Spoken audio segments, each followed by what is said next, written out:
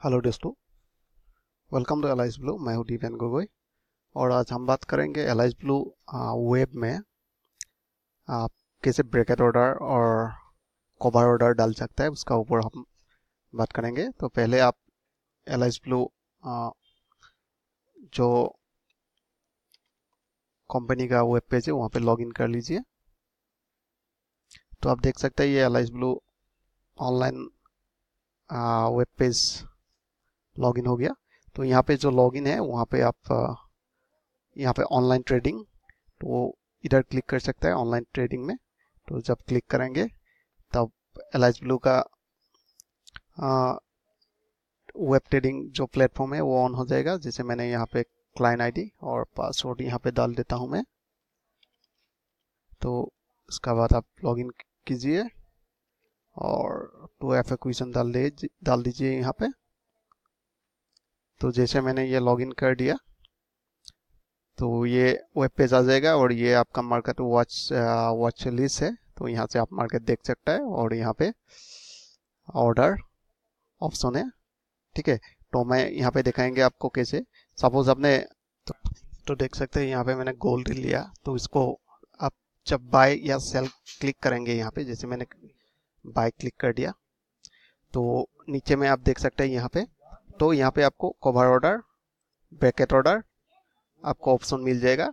जैसे bracket order आपको डालना है तो मैंने यहाँ पे और एक चार्ट निकाल लेता हूँ। यहाँ पे गोल्ड चार्ट है ये, तो इजी रहेगा एक्सप्लेन करने के लिए। तो अभी गोल्ड मैंने बाय क्लिक किया तो यहाँ पे आपको अगर आप ब्रैकेट ऑर्डर डालेंगे तो यहाँ पे ऑप्शन आएगा जैसे क्वांटिटी, कितना क्वांटिटी डालना है यहाँ पे, सपोज गोल्ड। लेकिन यहाँ पे एक बात याद रखिए, कवर ऑर्डर सिर्फ ब्रैकेट ऑर्डर सिर्फ एमसीएक्स में दिया हुआ है, एलएस ब्लू में आपको एनएससी में नहीं मिलेगा। तो जैसे ये मैंने M6 का गोल ले लिया तो क्वांटिटी यहाँ पे डालिए और जो प्राइस है ये ऑटोमेटिक प्राइस ले लेता है जो प्राइस रनिंग है। जैसे आप देख सकते हैं मैंने यहाँ पे अभी बाय करने के लिए लिया तो ऑटोमेटिक जो प्राइस है वो प्राइस यहाँ पे डिस्प्ले हो जाता है। और साथ में स्टॉप लॉस, सपोज यहाँ पे आपने देख रहा है 31,000 012,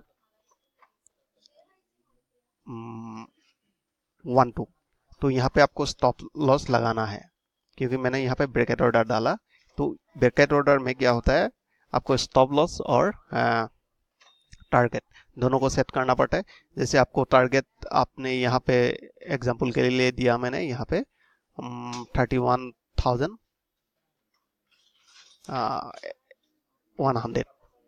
ठीक है। तो यहाँ पे 31,100, तो जितना पॉइंट है, सपोज यहाँ पे अभी चल रहा है 31,012 टू 31,100 या 112, राइट। तो यहाँ तक कितना हो जाएगा 100 पॉइंट, राइट। तो 100 पॉइंट लेना है तो आपको टारगेट कितना लिखना पड़ेगा यहाँ पे 100 लॉट। और स्टॉप लॉस जो ऑप्शन है, स्टॉप लॉस सपोज आपने देखा ये लोअर पॉइंट, तो लोअर पॉइंट कितना नीचे है इसका, तो यहाँ पे आप देख सकते हैं जैसे ये 1000 या 930 70 पॉइंट 60 पॉइंट का आसपास है। तो जितना आप स्टॉप लॉस लगाना चाहिए, जैसे 60 पॉइंट आपको स्टॉप लॉस लगाना है, राइट। तो ये प्लेस करना पड़ेगा। और यहाँ पे एक ऑप्शन है ट्रेलिंग, ठीक है।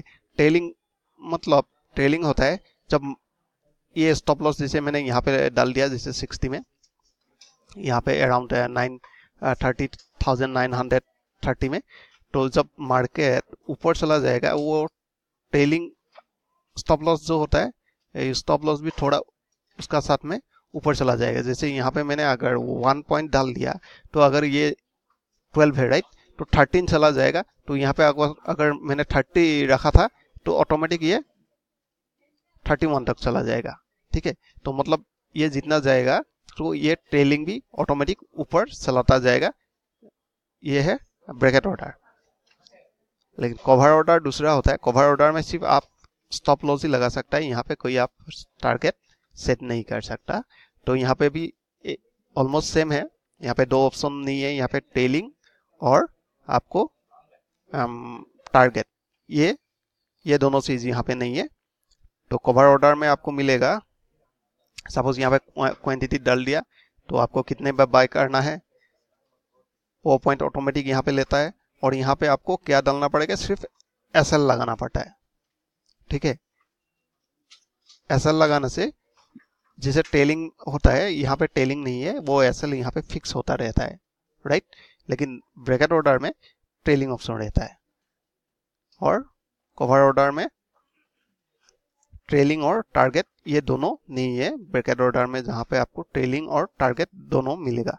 और जब ब्रैकेट ऑर्डर जब आप डालते हैं तो ये एलाइज ब्लू से आपको 20 टाइम्स लिवरेज मिलता है, राइट।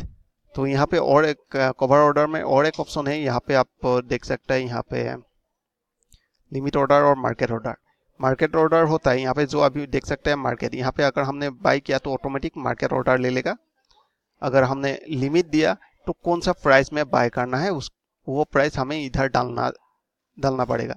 जैसे आपने सोचा अभी मार्केट 31,012 है, तो अगर आपने सोचा 31,020 के आसपास आए तो ऑटोमेटिक बाय लेगा, तो इसलिए आपको यहाँ पे लिख देना पड़ेगा 20।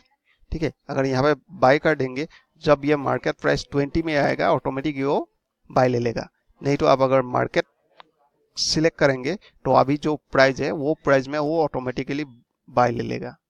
So I hope you enjoyed this video. If you like this video, please like and subscribe. Thanks for watching.